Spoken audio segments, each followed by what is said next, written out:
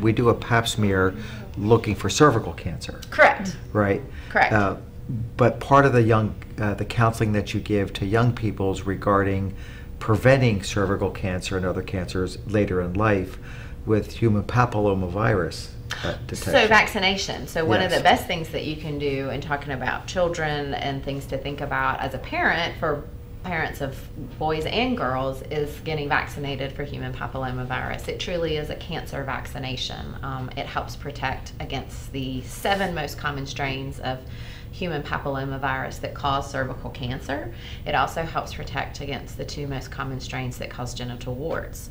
Sexual practice patterns have also changed. People are practicing oral sex, anal sex, and so we know that head and neck cancers are actually on the increase from sexual practice patterns, and that comes from HPV. And so getting vaccinated helps protect from a wide variety of things, but we typically In particular, ugly cancers. Correct. Right. And it has to be done prior to someone's having cancer. I mean, having sex, right? It's best if it's before you have sex. At the same time, it's certainly not wrong. It's actually FDA approved up to age 45. Really? And so particularly for women who may be married at a young age and then are not married to that person anymore for whatever reason, that may be something they want to think about doing, or somebody who has been exposed to HPV. It is one of the ways that we know can help clear the HPV virus is to be vaccinated. Do you give those injections? We do. We have that in our office. What's the youngest age you might consider doing it? Typically age 11. I think pediatricians and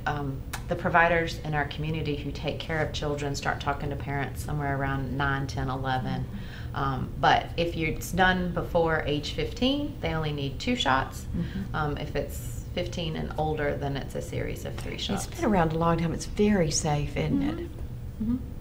And to think of being able to have a vaccine so you don't get cancer, I mean, I like There's that. only 2, hepatitis B and HPV. Right. Yeah.